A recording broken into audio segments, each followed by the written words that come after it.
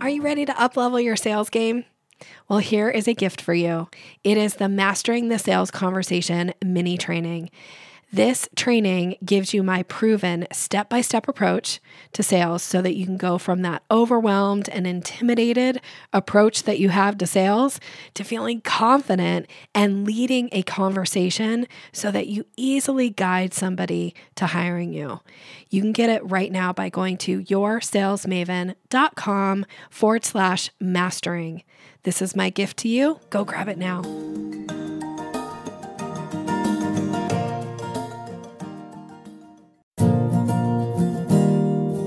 Do sales conversations make you feel awkward or pushy? It's time to ditch the outdated salesy strategies. Your guide, Nikki will show you how to combine kindness with selling skills to meet your prospects where they are, and in the process, how to up-level your influence and income. Learn how to earn business easily and effortlessly. Here's Nikki.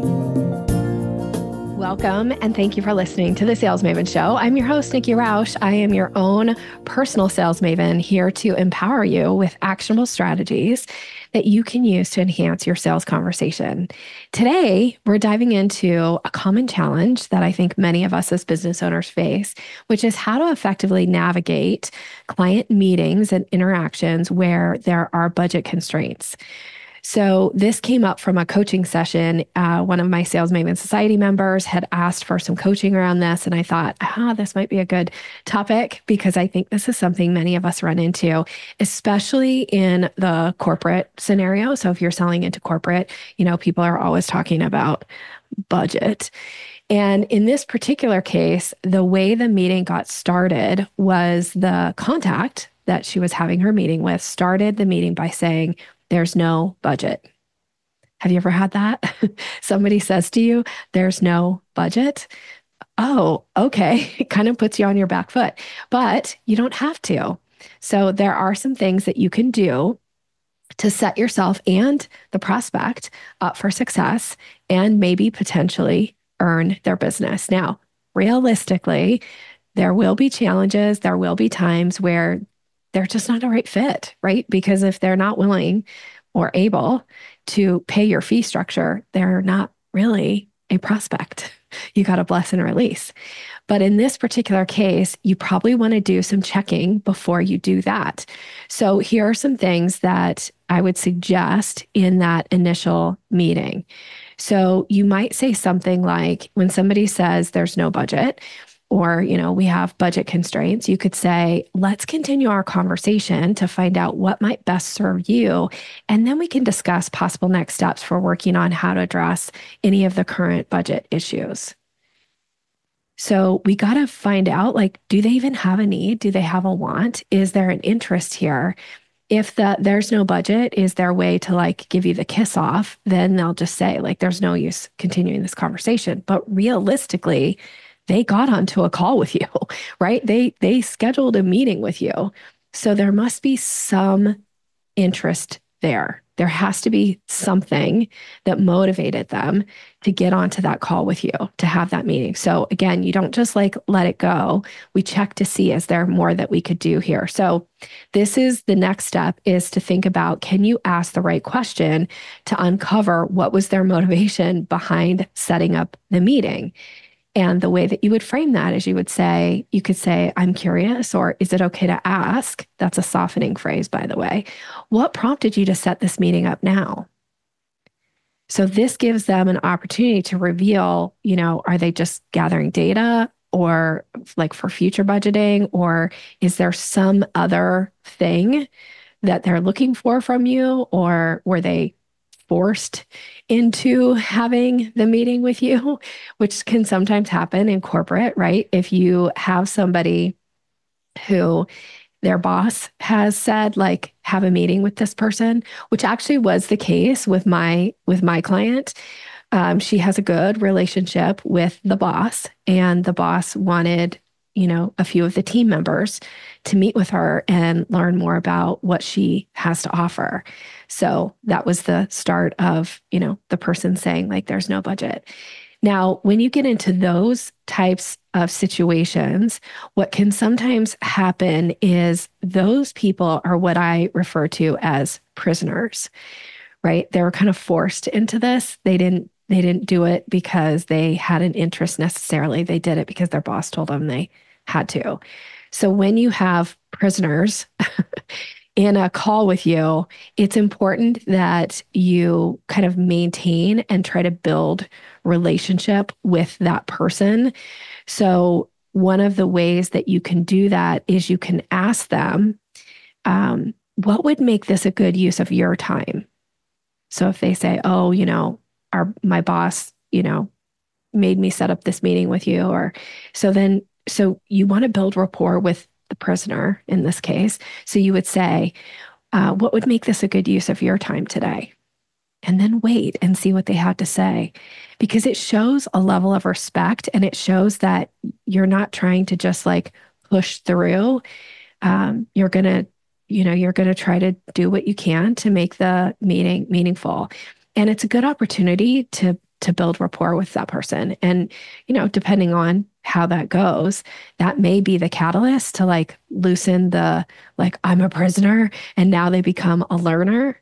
Now they're interested in what it is that you have to say. And then possibly they become an advocate or an ambassador for you within the organization as to why, what it is that you offer might be a really great fit.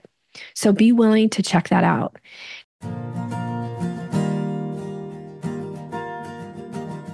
Do you know how to recognize and act on a buying signal? I have a gift that is going to teach you these 17 buying signals so that you're ready when you get them to take action and move somebody to the next part of the sales conversation. You can get this right now by going to yoursalesmaven.com/Maven. Go grab it now.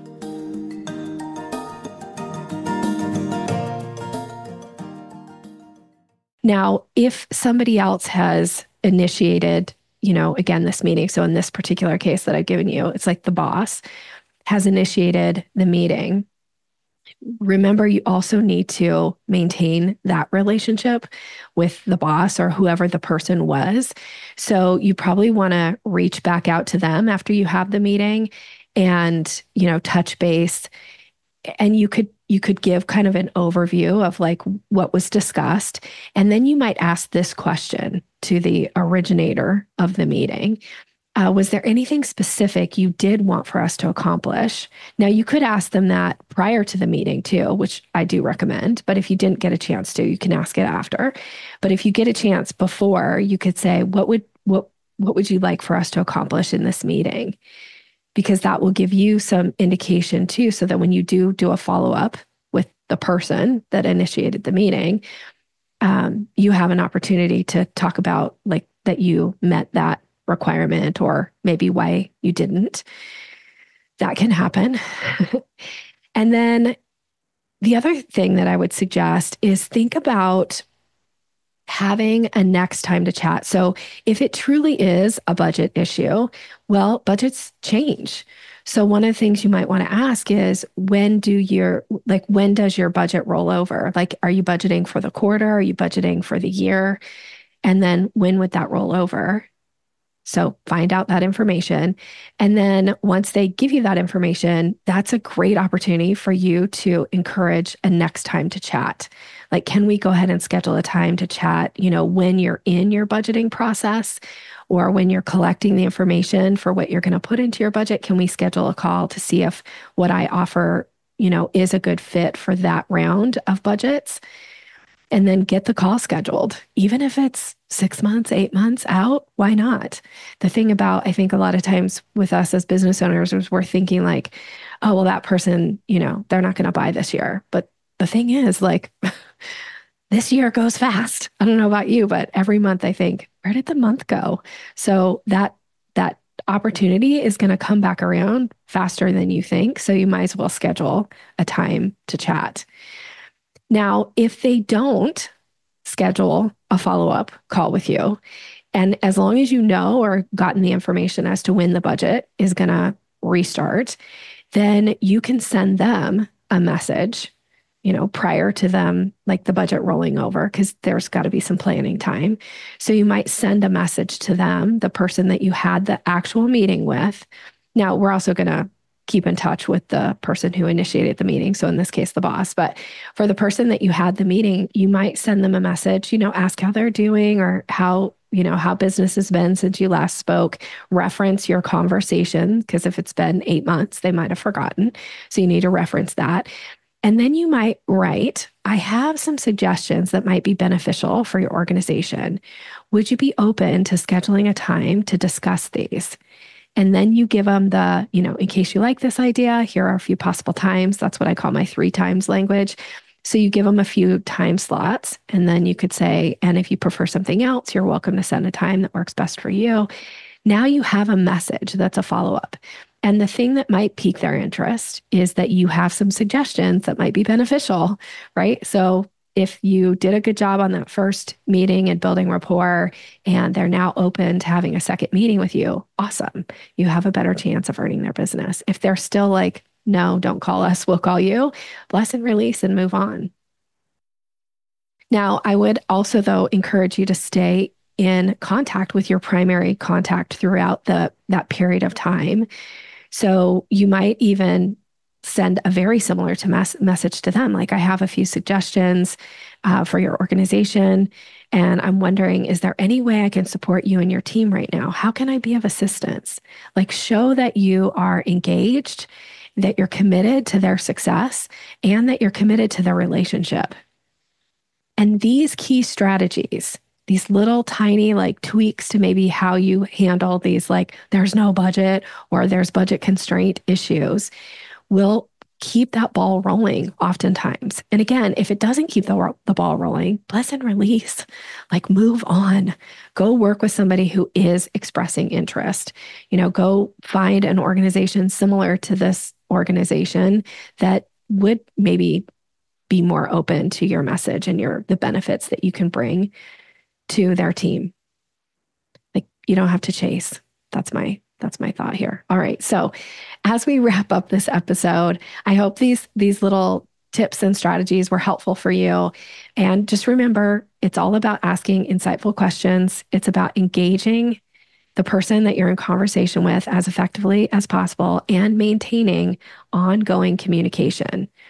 And these things will set you up for success to hopefully earn their business in the future, even if it's a month from now, even if it's from a year from now, because I promise you, you're going to need clients a year from now, just like you need clients right now. So it's okay to like set yourself up for getting a client in a year, if that's a possibility. All right. I am wishing you continued success. If you found this episode helpful, would you please share it and or leave a review? Let somebody else know about the podcast. I'm so grateful when new listeners find my podcast because of an existing listener. That is super flattering. Thank you so much. And in the meantime, if there's some way I can serve you or your business, please reach out. It would be my honor to support you as you navigate your own sales situations and challenges. All right. Have a great rest of the day. Thanks for listening to Sales Maven. Visit us online at yoursalesmaven.com/maven for more resources to boost your confidence and skills.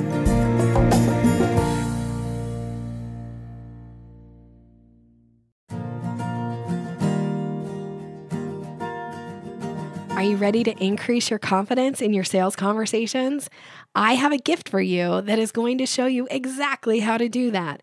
It is my Closing the Sale ebook. It's all about leveling up your confidence, giving you language to use, how to seamlessly move somebody through the sales process. And you can get it right now by going to yoursalesmaven.com/Maven. Go grab it.